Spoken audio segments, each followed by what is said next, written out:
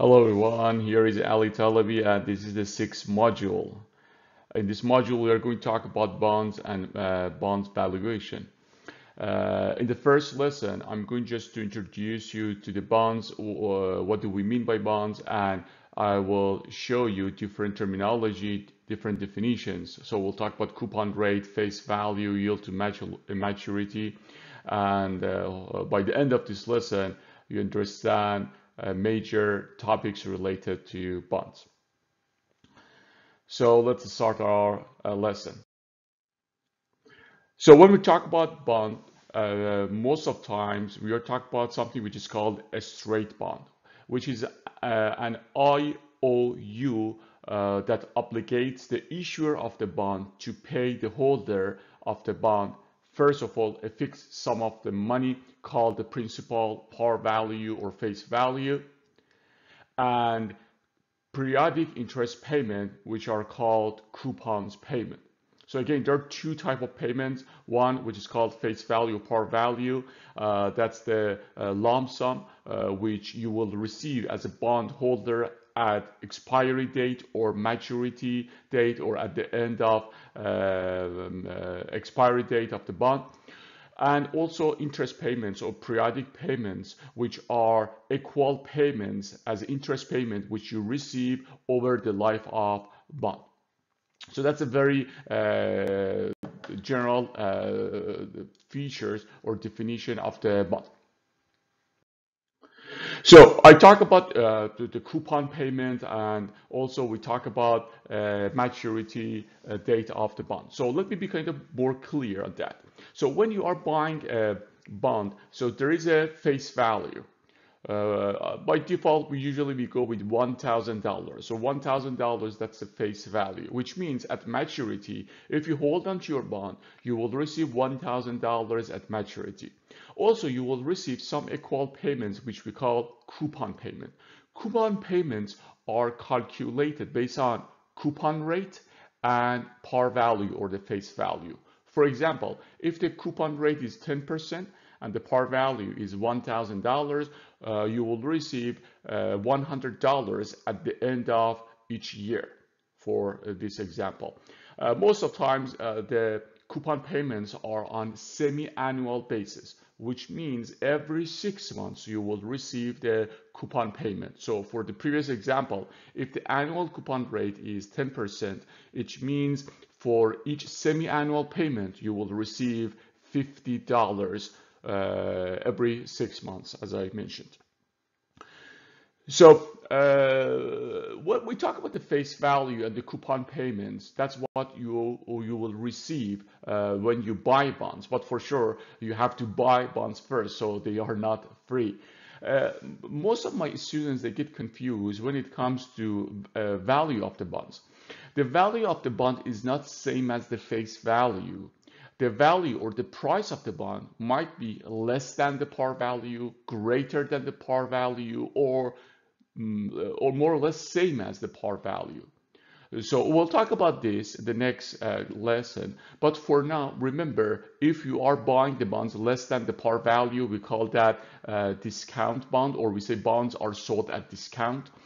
If you pay more than face value, we say the bonds are sold at premium. And if you buy same as the face value, we are saying the bonds are sold at par. Also, we have another term which we use to determine the yield or actually return on the bond, which is called current yield. If you divide the annual coupon payment on the bond price, you can find the current yield. What is the relevance of the current yield? When it comes to the total return, I will talk about current yield in more details. But remember, again, the current yield is the coupon payment, annual coupon payment divided by the value or the price of the bond. So we talk about the bonds. So let me provide you a very simple example and to show you actually how the payments, the coupon payments, and the face value actually works in the simple bond. So let's assume we are talking about the 3-year bond. So here is my timeline. So you're talking about 3-year bond, which means the expiry date is happening 3 years from now. You can go also with the timeline in terms of year. Let's say here is the end of 2016, 2017, 2018, 2019. So here is the beginning of 2017 or end of 2016, and this bond is going to be expired 3 years from now. Again, I'm going to make it very simple. We are going with annual bond, annual coupon payment bond. So which means you are receiving actually 3 equal coupon payment. In this case, let's assume your coupon rate, so I'm going to use RC, which is your coupon rate, is 10%. And the face value, as we argued before, is $1,000. So from here, you can say that each coupon payment should be, so your coupon payment should be 10% of $1,000, which is $100. It means that at the end of each year, you are receiving $100. So you will receive 3 equal $100 at the end of next 3 years. And not only that, you will receive the face value at the end of year 3, which is your expiry date. So on the top of this $100, you receive $1,000, which is the face value at the end of year 3. So this is the cash flow or the cash flow streams you expect to receive. But as I mentioned, the value of the bond is not same as face value. The value of the bond, and remember we'll talk in lesson 2 regarding the valuation of the bond in more details, but for now remember the value of the bond is actually based on the present value of all these cash flows. In other words, you need to find the present value of all these cash flows you are going to receive in the future. So if you discount back all these cash flows and add them all, you will find the bond price. But maybe you ask me, Ali, how you are going to discount? In other words, what is the interest rate you are going to use?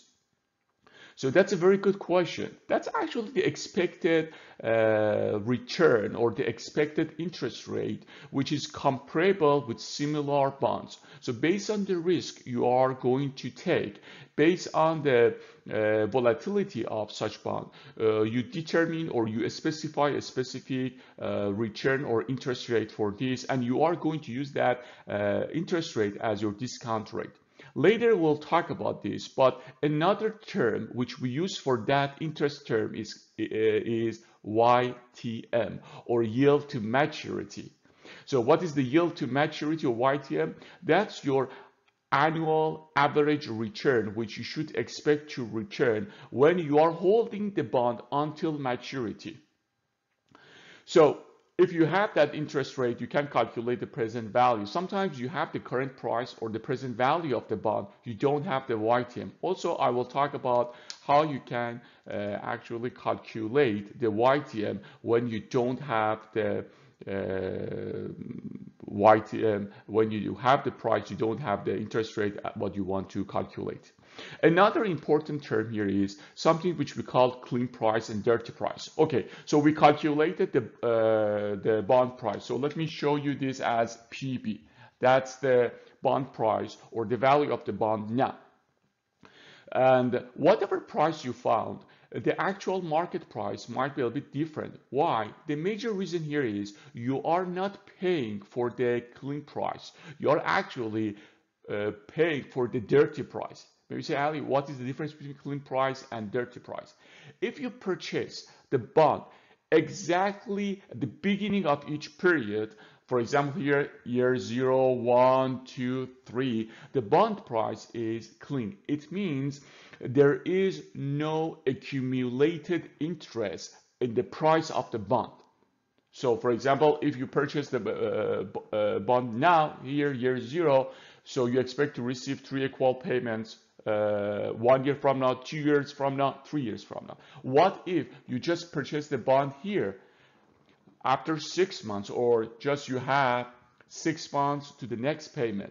So some part of the interest is already accumulated, and it should be reflected in the bond price. So now you have just 6 months until receiving the first payment, which is much better than waiting 1 year to receive the first payment. So you should pay premium for that. You should pay higher than that clean price. So if you add the interest you should expect to receive for that within 6 months, if you add that to the bond price, that the price should be dirty price. Again, the dirty price is the clean price plus the interest for that period of time. So you actually include the accrued interest in the bond price. So we talk about the present value of all these cash flows. If you refer to time value of money, module 5, you can tell me that this is actually the annuity. This is a type of annuity because you have several equal payments. So all these equal payments are forming annuity. And also there is another cash flow, which is a lump sum. So you see there is $1,000 lump sum. So you can divide or break down each bond to annuity and the lump sum. So what's happening here? If you talk about the present value of these annuities and the lump sum, this present value is highly affected by the discount rate.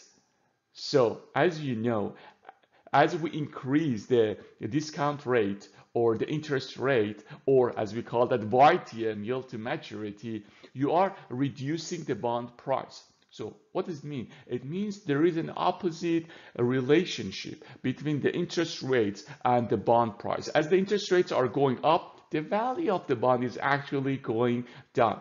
So make sure you consider that in your interpretation.